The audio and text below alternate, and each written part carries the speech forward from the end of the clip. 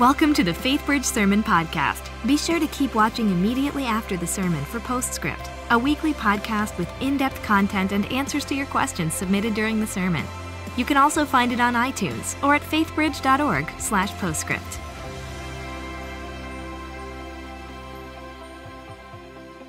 Hey, good morning to you. You're looking good. And that was great. That was great. So let's thank these folks in the worship band. That was excellent. Derek and the team, good stuff. Good stuff. I just want to echo Lou Ann's words. We're delighted to have you here this morning. Thanks so much for coming out.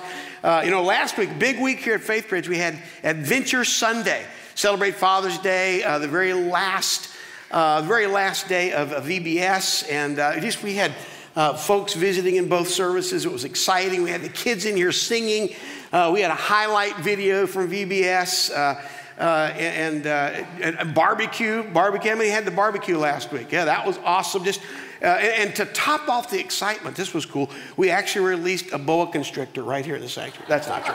But anyway, it was a fantastic week. I hope that you didn't miss it. And by the way, if you did visit last week and you've come back this week, let me just say again, as Lou Ann did, we would love to meet you. Please stop by the party on the patio so we can greet you and give you a welcome packet and maybe a baby boa constrictor. So our VBS theme this year, I don't know if you picked up on this last week, but our VBS theme this year was God the Deliverer. God the Deliverer. And we talked about how God delivers us from our sin, from our selfishness, from our fear, from our worries. And as I thought about that promise this week and some of the practical ways it plays out in everyday life, I decided I want to spend another Sunday. I want to spend another Sunday on this idea that God is a deliverer. God is our deliverer. So this morning, if you have a Bible, I'm going to ask you to turn with me to Matthew chapter 6. Matthew chapter 6, beginning in verse 7. By the way, if you don't have a Bible, if you just put your hand up in the air, we have some folks, even now, who are walking down the aisle. And if you just raise your hand, they're going to place a Bible in it. And we'd love to have you follow along. We can all be on the same page. And just accept that as a gift from us. So just put your hand up there, keep it up. We'll make sure you have a Bible. If you have that Bible, open it to the 6th chapter of the Gospel of Matthew. If you're not used to kind of thumbing through a Bible, that's the very first book in the New Testament, the very first of the 4 Gospels, the Gospel of Matthew, chapter 6. And we're going to read some very, very familiar words beginning in verse 7. We'll put it up on the screen so that you can follow along. And when you pray, do not heap up empty phrases as the Gentiles do, for they think they will be heard by their many words. Do not be like them, for your Father knows what you need before you ask him. Pray then like this. Let's read this together. Our Father in heaven, hallowed be your name. Your kingdom come, your will be done on earth as it is in heaven. Give us this day our daily bread, and forgive us our debts, as we also have forgiven our debtors. And lead us not into temptation, but deliver us from evil. Yeah, that verse 13, I want us to just zoom in on that. Lead us not into temptation, but deliver us from evil. You know, it's one thing for us to talk to our kids, to celebrate with the children the fact that God is a deliverer. That's fantastic. But if we're not careful, we will sort of blow past that truth without taking the time to reflect on how that truth might impact our own lives. There's not one person in this room this morning, I don't care how old you are, maybe you're in your 70s or 80s, maybe you're a teenager, maybe you just graduated this year, maybe you're middle-aged, maybe you're somewhere in between in there. If we could begin to kind of wrap our brain around this notion that our God is a deliverer and a rescuer, not just empty phrases, to kind of use Jesus's words, not just empty phrases, but good news. Good news of gracious rescue that echoes in our families and in our relationships and in our jobs and stuff we're doing at camp this summer and all of that stuff that would make an impact. And so I want us this morning to take a few minutes to look specifically in Matthew chapter 6 at this last verse of this well-known prayer. Because here, Jesus himself points us explicitly to God, our Father, the deliverer, the deliverer. Now, I know that most of us in the room probably feel like we have a pretty good sense of the Lord's Prayer. We recite it enough. Whenever I think about the Lord's Prayer, I remember as a little kid, we would do this every Sunday. And I remember as a little kid, I would watch the adults stand up and they would go through this stuff. And of course, as a little kid, I had no clue what the heck they were talking about. I just knew that this was kind of like important stuff that they were saying to God. And I think most of us get this, that in church there is kind of that part of the lingo that if you don't know it, you're a little bit on the outs. I remember as a little kid, like our preacher would say, we need to be consecrated. And I kind of look at my mom and dad and say, why would we want to be constipated? And I looked around the sanctuary, I go, no, they do look constipated. But you don't, a lot of these words, if you're not used to it, you don't really know. But the great thing about being a little kid, the great thing about being a child, of course, little boy, is when you don't know stuff like that, you just make up stuff, right? You just make up, I would pray like, our Father who art in New Haven. How do you know my name? Right? Lead us not into temptation, but deliver us some email. I mean, you just kind of make up. Like one time in church, I got very excited. I stood up and went, hallelujah. But maybe that's your deal this morning. Maybe you're here and you're visiting and you're going, well, I don't know. To me, it just seems like kind of some kind of spiritual Hallmark card, just empty phrases. I want us to listen carefully to these words this morning because I want you to understand. I want us together to begin to grasp the idea that God is our rescuer. God is our rescuer. Now, let me just say by way of overview that the Lord's Prayer is almost exactly in the middle of the Sermon on the Mount. Don't know if you ever noticed that. The Sermon on the Mount begins in chapter 5 of Matthew, concludes in chapter 7 of Matthew. The Lord's Prayer is almost right exactly in the middle. In fact, the Sermon on the Mount, in the Greek New Testament, there are actually 116 lines of text before the Lord's Prayer. And after the Lord's Prayer, there are 114 lines of text. So it's right smack in and it's like the Lord kind of wants us to understand, hey, this is at the heart of the life I am calling you to. And it's pretty clear when you read through these words in the Lord's Prayer that it's divided kind of into two symmetrical parts. The first part, we see 3 petitions, and each of those 3 petitions use the word your, right? So we've got, hallowed be your name, your kingdom come, your will be done. And then there's the second section of the prayer where 3 times the word us, 3 times the word us is used. Give us our bread, forgive us our sin, and lead us not into temptation. Now this morning, we're just going to focus on one of those petitions, the 6th and the final petition, right there in verse 13. Lead us not into temptation. Lead us not into temptation. Now, I should also mention that there are actually 2 separate accounts of the Lord's Prayer in the Gospels. Of course, they're pretty much identical, but there are some very small variations. One, for example, one version that we're given in Luke chapter 11, verse 4, this 6th petition is in a very, very abbreviated form. It simply says, lead us not into temptation. There's nothing else about deliver us. It's just lead us not into temptation. In the passage we read this morning in Matthew chapter 6, verse 13, we see the more kind of expanded version. Lead us not into temptation, but deliver us from evil. And when you look at this text, when you look at this passage of Scripture, right off the bat, you're kind of faced with an obvious question. At least I think so. And the question is simply this: why in the world are we asking God not to lead us into temptation? Like, why do we have to ask God not to lead us into temptation? I mean, for crying out loud, we spent the whole last week teaching the kids that God is a deliverer. And now we read this and I say, yeah, he's a deliverer. And if you don't ask him politely, he's going to deliver you into temptation. And it just seems kind of wacko. I'm reading this thing going, I hope the VBS kids don't get wind of this, because it's a little disheartening, right? It's like asking your doctor not to make you eat fried food, or pleading with your wife not to say no to a dinner out. You go, wait a minute. Why do we have to pray to God, lead us not into temptation? Why do we have to ask God, please lead us not? That sounds like, unless we ask him politely not to, God sort of gets his kicks by leading us into temptation so that he can punish us for giving into temptation.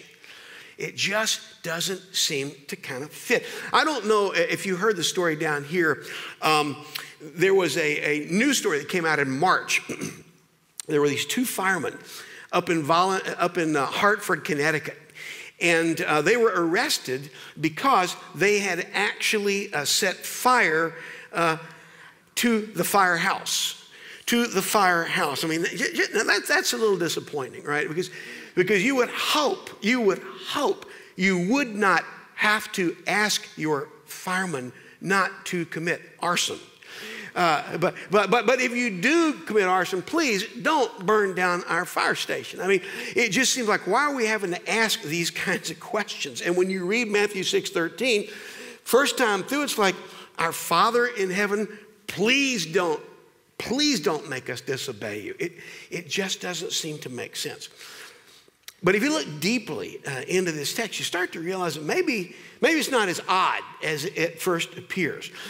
Most of you probably know, for example, that my real job is a college professor. For 35 years, I've been teaching youth ministry at Eastern University, which is in the western suburbs of Philadelphia. In fact, this year, I have actually taken a new job that will start July 1st at Grove City College in Grove City, Pennsylvania, where, again, I'll be teaching youth ministry. And I love that job. But let's just fast forward a little bit, because let's suppose it's now the fall, first semester of our brand new school year, and we're coming up on our very first test. And my students are getting nervous because this could be difficult and we don't really know this guy. And so let's say I'm approached by a student, and the student says to me, Professor Robbins, although they never call me that, it's always Duffy. It's not funny. They go, Duffy, let's suppose I say, Duffy, please don't make me fail this test. Please don't make me fail this test. Now, in one sense, that sounds kind of odd. Sounds like I'm this kind of evil schemer who sort of loves to disappoint young students and require them to pay additional tuition as they repeat courses. And I'll be the first to say, sometimes if they haven't done a good job and the work is sloppy, I do like doing that. I mean, I had a guy say to me one time, how come you gave me an F? I said, because the school won't let us give G's. But let me tell you something. In a sense, when they're asking me that question, they're simply saying, you know what, Duffy, please don't make this test any more difficult than necessary, right? So in other words, they're not necessarily saying something about me when they make that plea. They're kind of saying something about themselves, saying, look, I know your tests are hard. And I'm not kidding myself. I'm not so arrogant as to think I can just pull this off easily.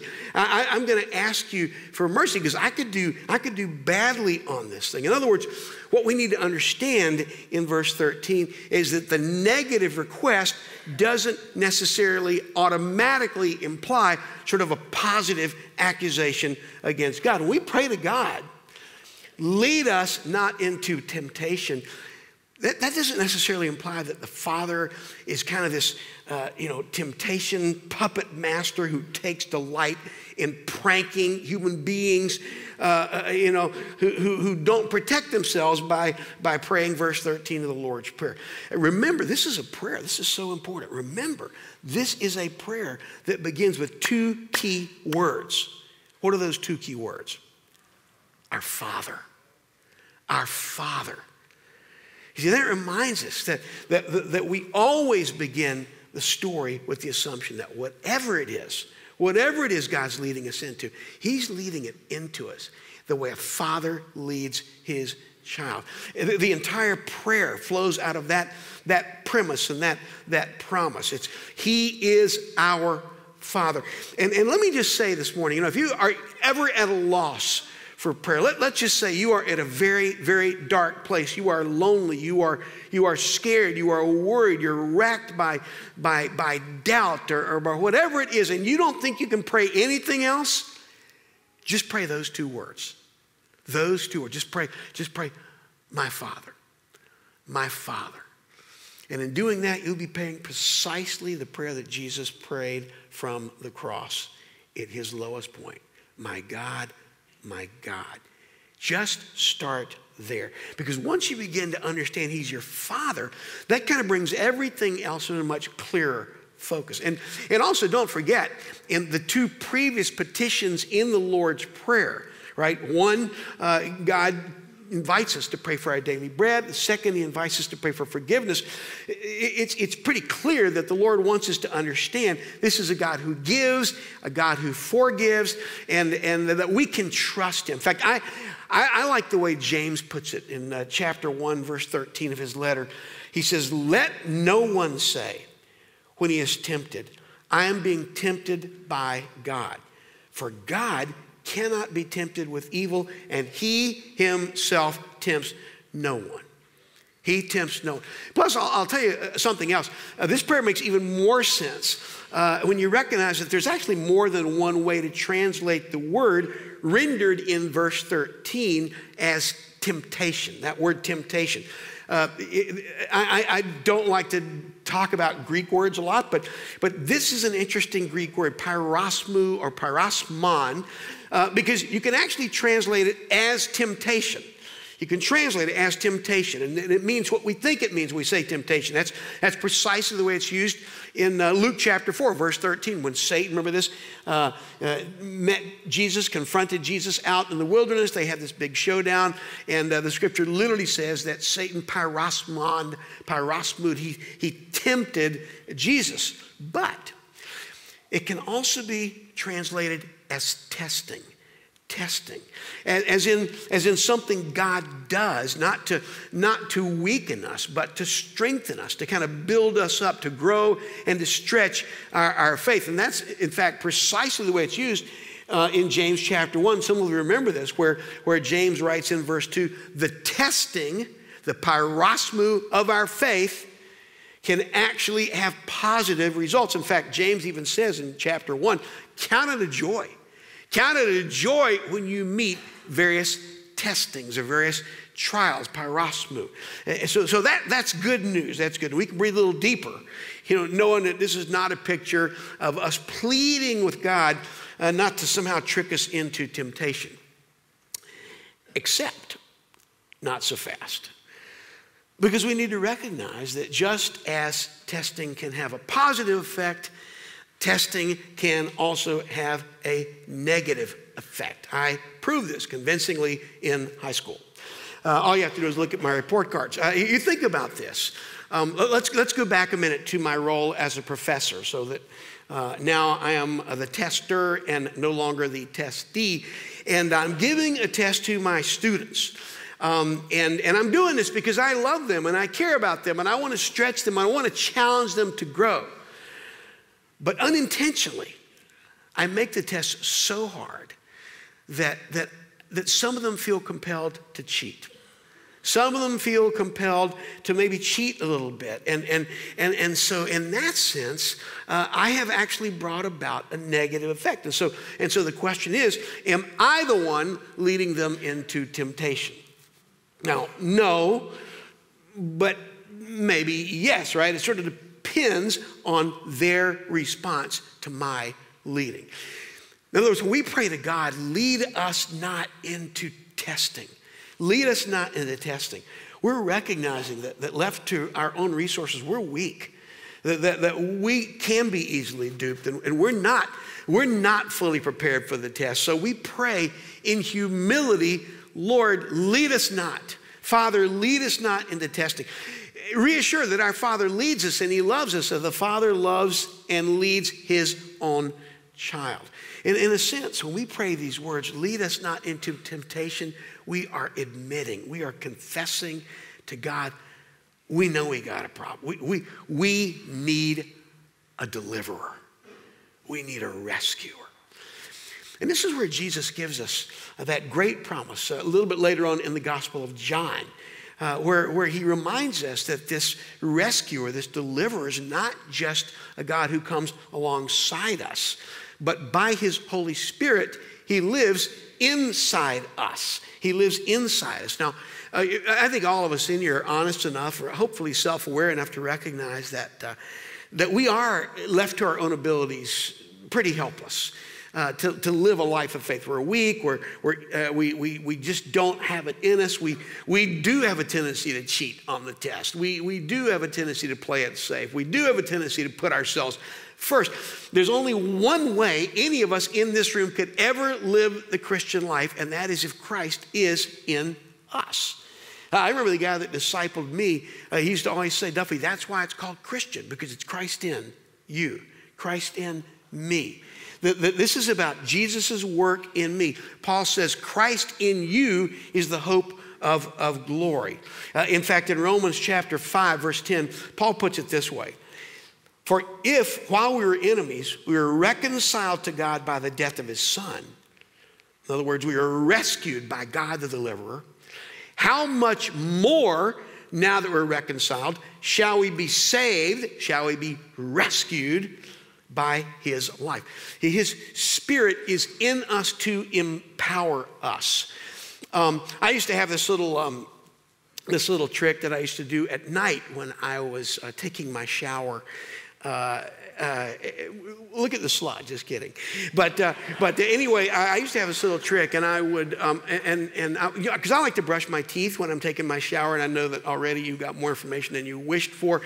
But anyway, I used to have this little trick where after I finished brushing my teeth, I would sort of do a hook shot with my toothbrush over the shower rod, and if I arced it just right, I could land it in the sink.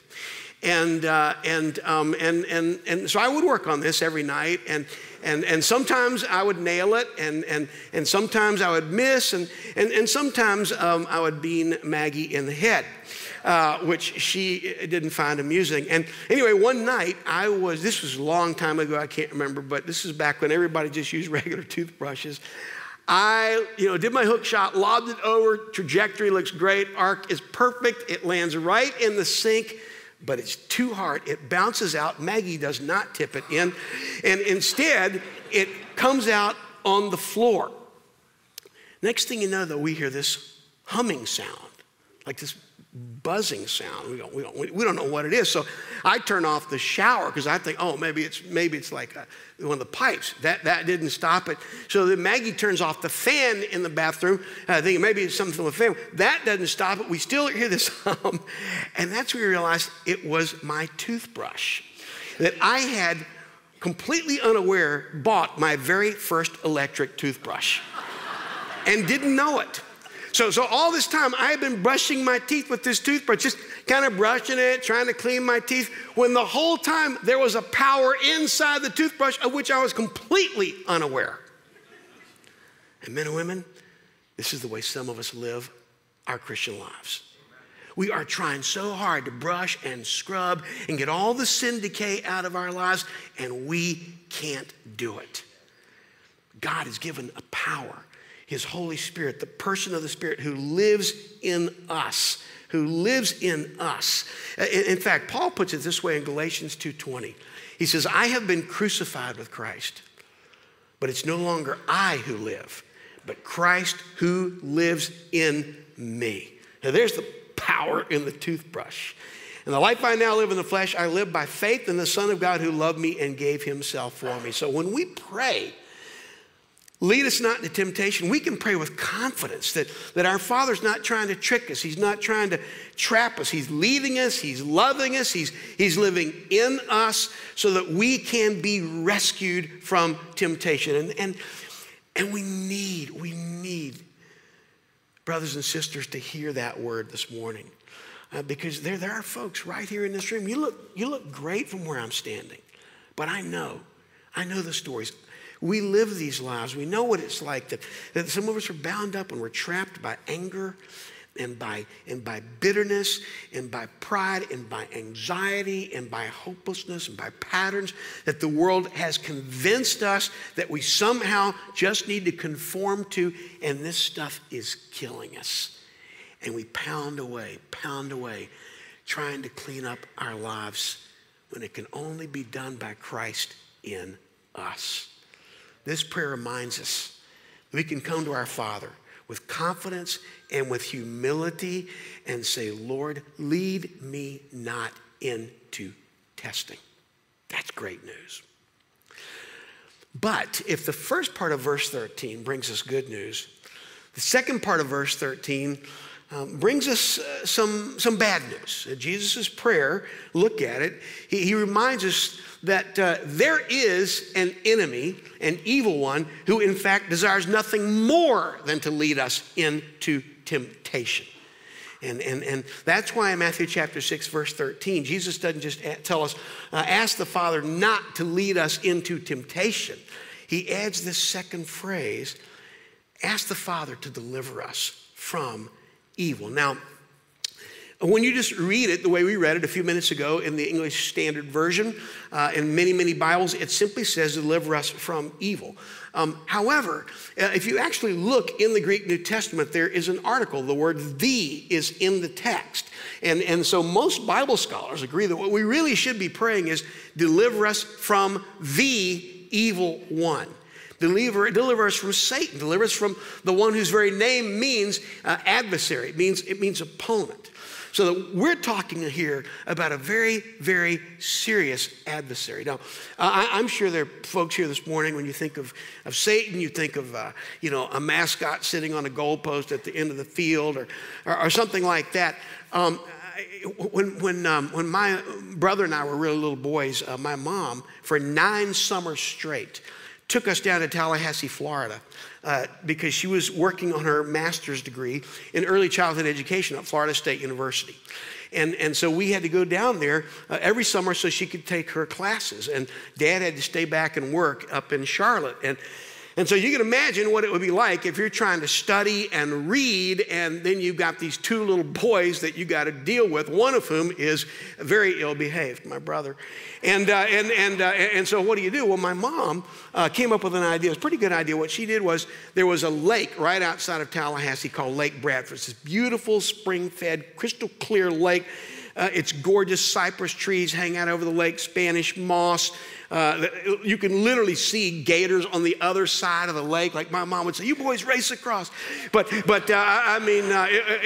And so what she did was, she would take us out there to Lake Bradford, and she bought for me and my brother rubber knives. And every guy in here, you know what I'm talking about, those rubber knives with the red handle, like the red rubber handle, and then kind of a painted rubber silver blade. And then my brother and I, while my mom studied, we would spend the afternoon killing each other. And so he would come over, and we'd be out on the dock, let's say, and he would savagely disembowel me, and then I would go and then I'd fall off into the water, and then I'd get up on the dock, and it was my turn to kill him. And it was awesome, and it was the way our mom taught us about the sanctity of life. And you know what, you're laughing, but we were very good with rubber knives. In fact, to this day, I'm convinced that if I ever get mugged by somebody with a rubber gun, I can take him. But you know what made that fun? Is that we knew it was just pretend. Those knife fights on the dock at Lake Bradford, what made it fun is we knew this was just a play fight. Nobody was going to get hurt. What is glaringly clear, men and women, when we look in the scripture, is that our warfare with the evil one is not a play fight.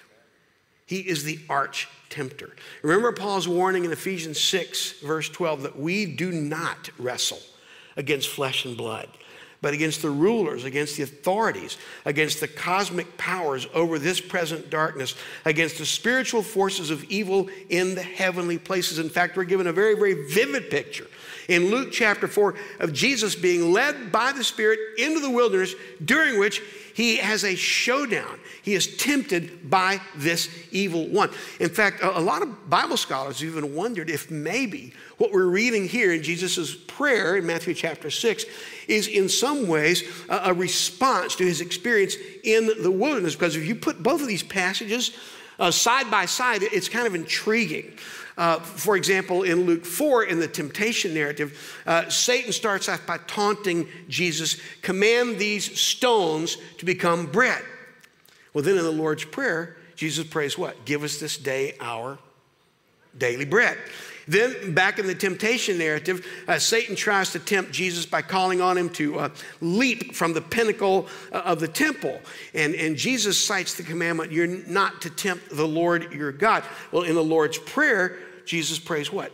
"Lead us not into temptation." And then a third time, in the temptation showdown, the scripture says Satan showed Jesus all the kingdoms of the world and said, "This can all be yours if you will bow before me."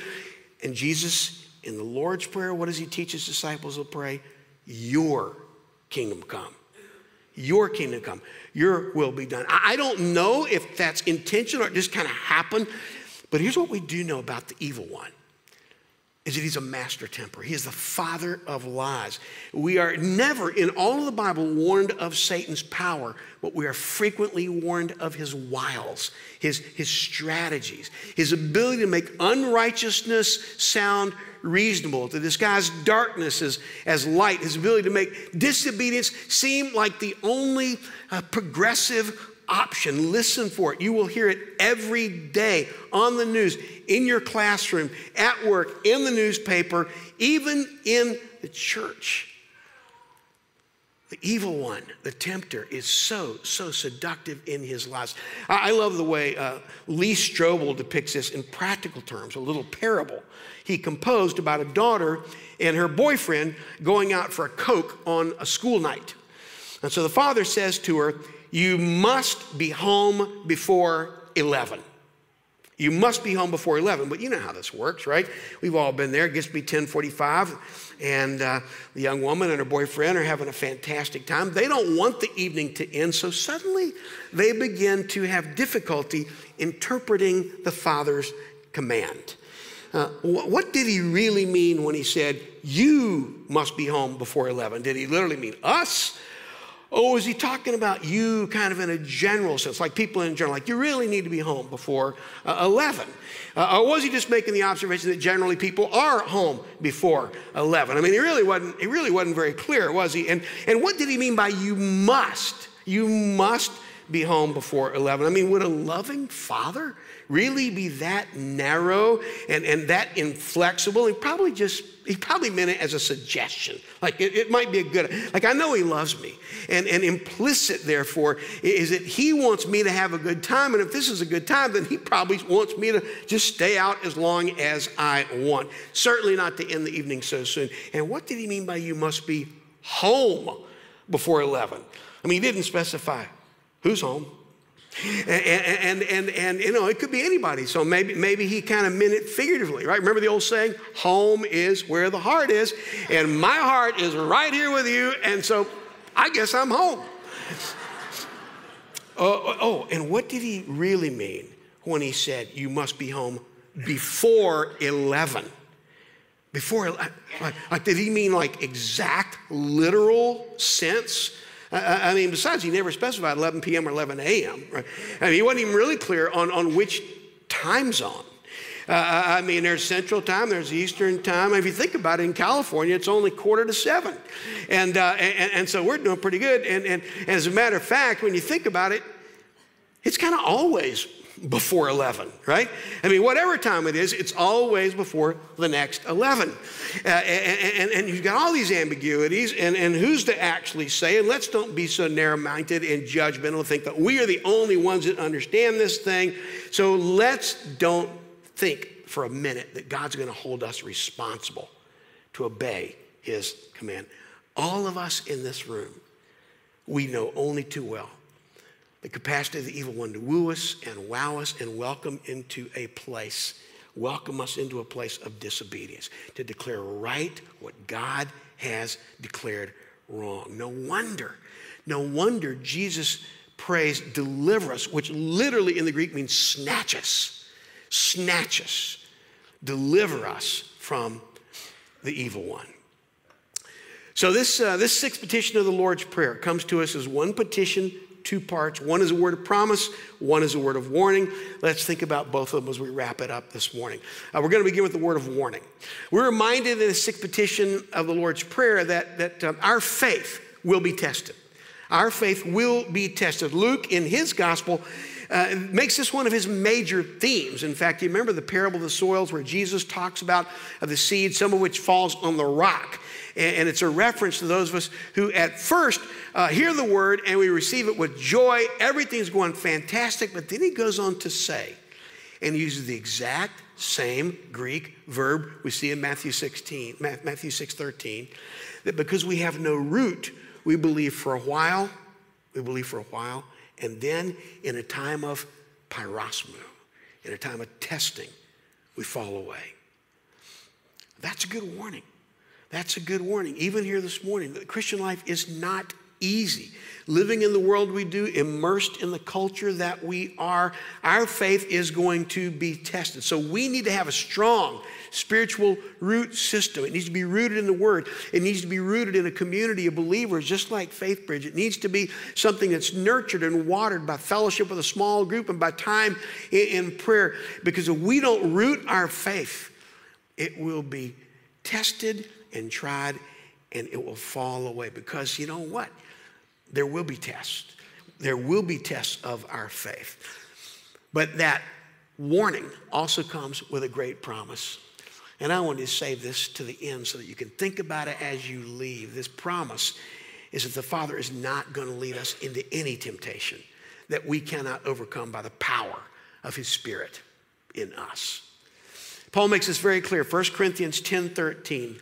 No temptation has overtaken you that is not common to man. God is faithful, and he will not let you be tempted beyond your ability. But with the temptation, he's not saying there won't be temptation, but with the temptation, he will also provide the way of escape that you may endure it. You know why? Because he's the deliverer. He's a deliverer. On the night of Jesus' arrest, so this would have been the night before the day that he was nailed to the cross. He gathered his disciples in the Garden of Gethsemane. You remember this scene, many of you. And he gave them there a solemn warning. And we read about it in Matthew chapter 26, verse 41. He said, watch and pray so that you will not fall into temptation. The spirit is willing, but the body is weak. It must have been very, very sobering words to hear.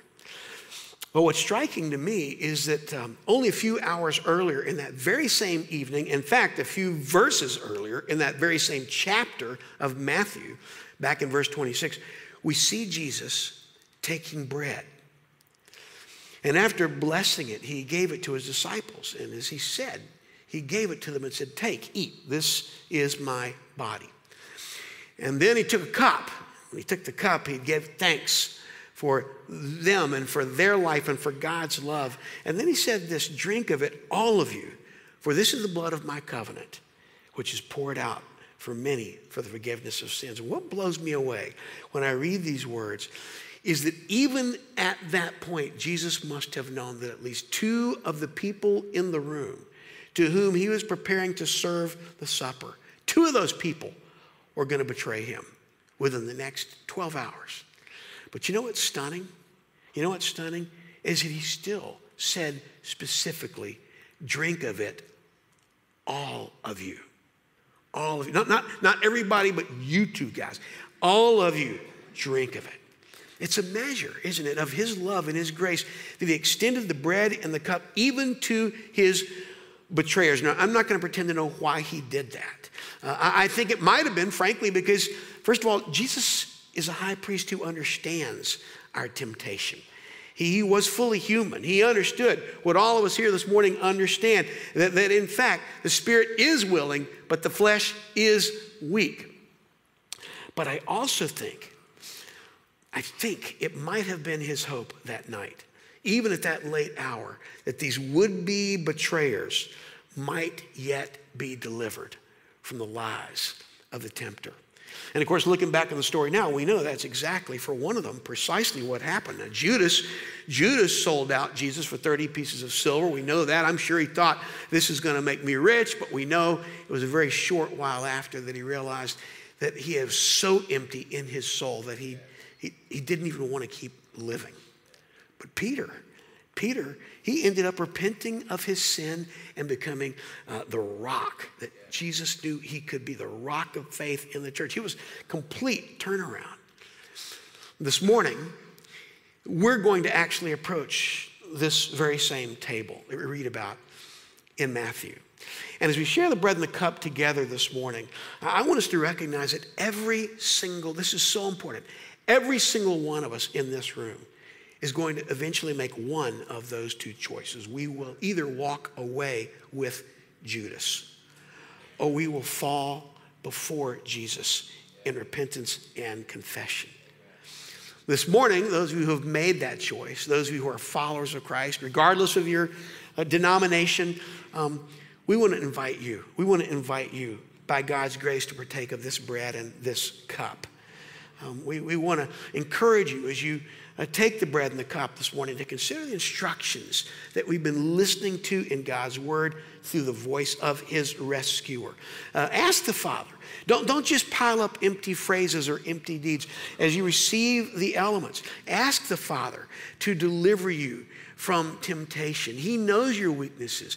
Admit to him, confess to him, Lord, I'm facing this at work, or I'm facing this with a friend, or I'm facing this in a relationship, and I know I can't pass the test. I need you. I need you to deliver me. Or maybe what you need to do is simply say, Lord, deliver me from the evil one. Deliver me from the evil one, because you sense it. You sense his oppression. It's in your head, the haunting, the accusation, the fears. You cannot escape it, the guilt, and you need to be delivered by the one who declared death to our enemy. And above all, don't be afraid this morning to bring your betrayals to this table. He knows the spirit is willing. He knows the flesh is weak. Find your refreshment, feed your hunger, restore your strength in this bread and in this cup. This morning, as we share in this time of communion, we want to make clear again, it's open to all believers. We're going to use intinction, which simply means you'll come up and you'll grab one of these gluten-free wafers and you will dip it into the cup. At that point, you can receive the elements. If you'd like to stay up here and continue to pray, that's fantastic. We want to make this place open to you. If you want to go back to your seat and pray or just sit quietly, you can do that.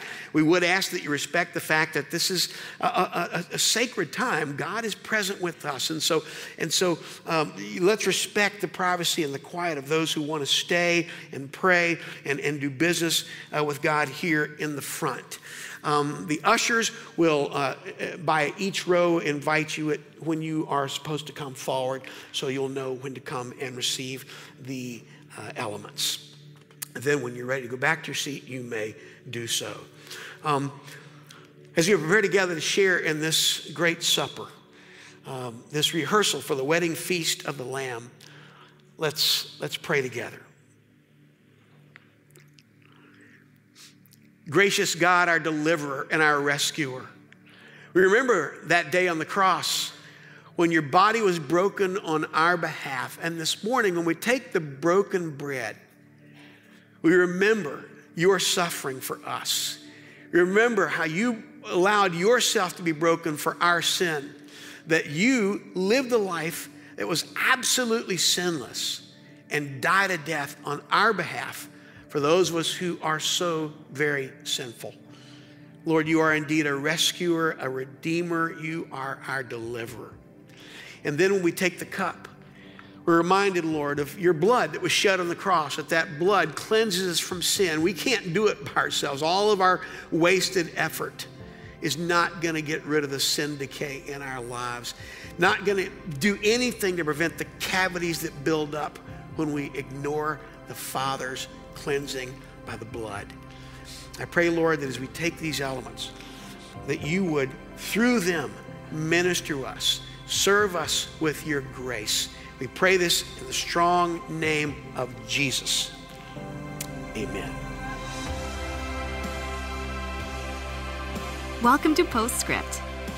Here we hope to answer your questions and help you dig deeper into the messages and sermons at Faithbridge by talking with the teacher of the day.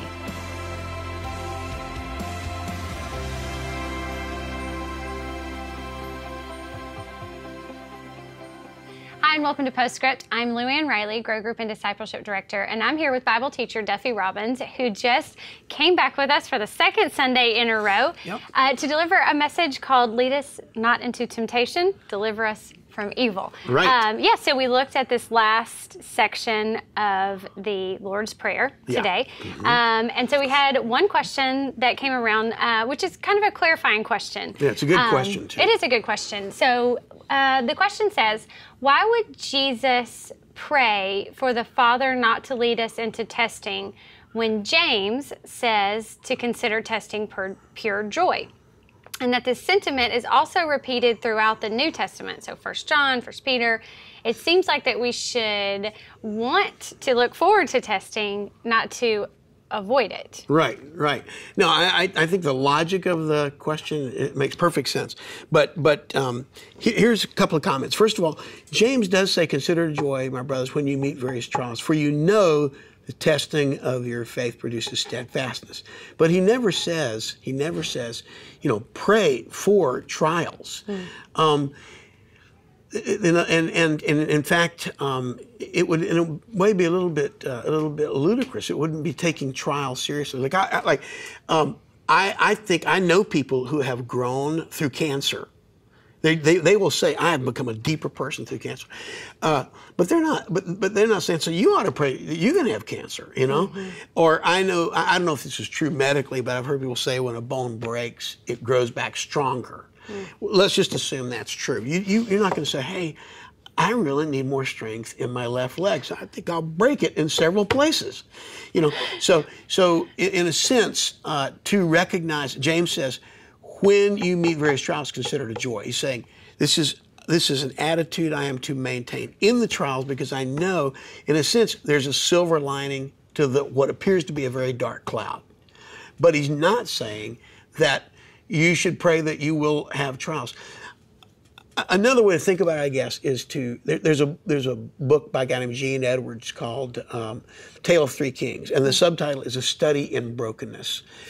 And when I've read that book and when I've talked about it with my students, I will often say to them, I don't know if you're really prepared for your best ministry until you've gone through a time of intense brokenness.